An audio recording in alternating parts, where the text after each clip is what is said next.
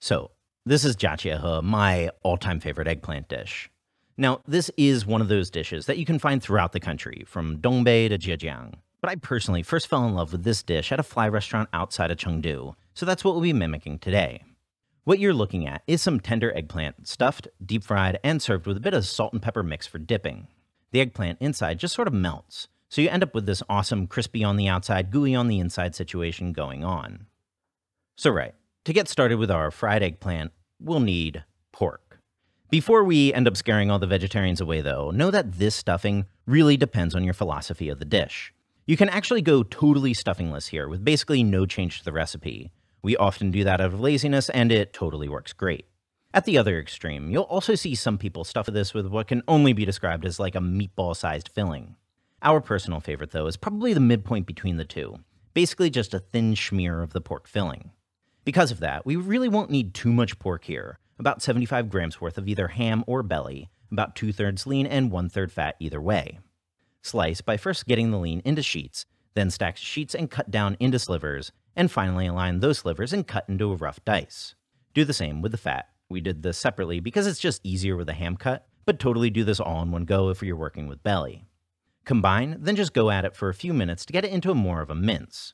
You don't need to go too crazy here. This isn't like lion's head meatball or something where you need your mix super pasty.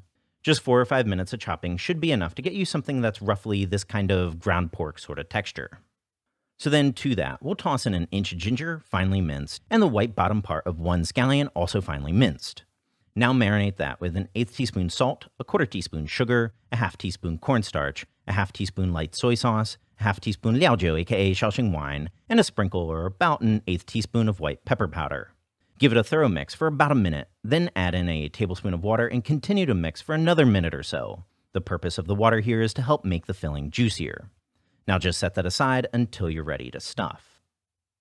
Now for the dip, this is a classic Sichuan jiaoyan salt and pepper mix. The pepper in that salt and pepper, by the way, referring of course to Sichuan peppercorn. To make it, first toast a 1/4 teaspoon whole Sichuan peppercorns over a medium flame for about 2 minutes. You'll know that the peppercorns are done once they leave little oil splotches on your pan, but with this small amount here, that can sometimes be a little tough to see. Another way to tell is if little bumps start to form on the skin of the husk like this. So then just add those to a mortar along with a 1/2 teaspoon salt and a 1/2 teaspoon MSG. Traditionally, Sichuan salt and pepper mix is a flat ratio of 1 part Sichuan peppercorn to 4 parts salt. But at that little fly restaurant, they added an obvious kick of MSG to theirs, which we quite liked for this dish. Now finally, the eggplant. This is a Chinese eggplant, which has a more tender flesh and will get nice and gooey after frying. To cut it for stuffing, cut in about a 1/2 inch, then slice down 90% of the way. Then move over another 1/2 inch, then cut all the way down. This will give us a nice pocket for our stuffing. We're doing this cutting of the eggplant last, by the way, because you don't want too much time between slicing it and frying it. Eggplant has this nasty tendency to oxidize and turn a sort of brownish color if left out. So work through your eggplant, and we can coat. Our fry coating will be a dusting of dry starch followed by a thin batter to coat. This dry bit is a mix of 20 grams all-purpose flour and 10 grams of cornstarch. The mix of starches helps make the coating a touch lighter. So with that, just give the eggplant slices a good dusting, being sure to sprinkle a bit in the middle to help the filling stick, and knock it a couple times to shake off any excess. Now, once you've coated all those, you can stuff your eggplant with the pork filling we made earlier. Again, we're not going too nuts with the filling quantity here, just enough to give an extra bit of richness, or about 1 teaspoon's worth. Toss that in, lightly squeeze it shut, and make sure that you don't have any extra pork spilling out. Work through the eggplant, then these can get their final coating of batter and go straight into the wok. So real quick, that batter is a mix of 50 grams AP flour, 20 grams cornstarch, 1/2 teaspoon 5-spice powder, and a 1/4 teaspoon of salt. Combine, mix well, then add in 90 milliliters of water. Mix it again for about a minute or so, being sure not to overwork it because if gluten develops here, the coating could get overly hard. So now, we can fry. So in a wok with about 4 cups of oil, heat that up over max flame until the oil reaches about 180 Celsius. Now take your eggplant and give it about 3 or 4 flips in the batter, then drop it in. Do the same with the rest of your eggplant pieces, and if you're working with a smaller wok, word of warning that you might have to do 2 batches here. Adding the eggplant will lower the temperature of the oil, which is fine because we're aiming to fry this at 145.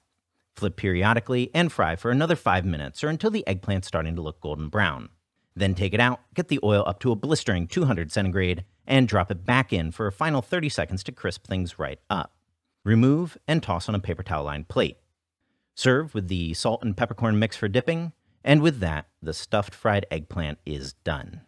So if you're making this in the context of a bigger meal, what we like to do, like when we have friends over, we'll do the first deep fry to set it, and then do the second deep fried right before eating to make it crispy and hot, and then serve. So check out the other link in the description box for a detailed recipe. A big thank you for everyone that's supporting us on Patreon, and of course, subscribe for more Chinese cooking videos.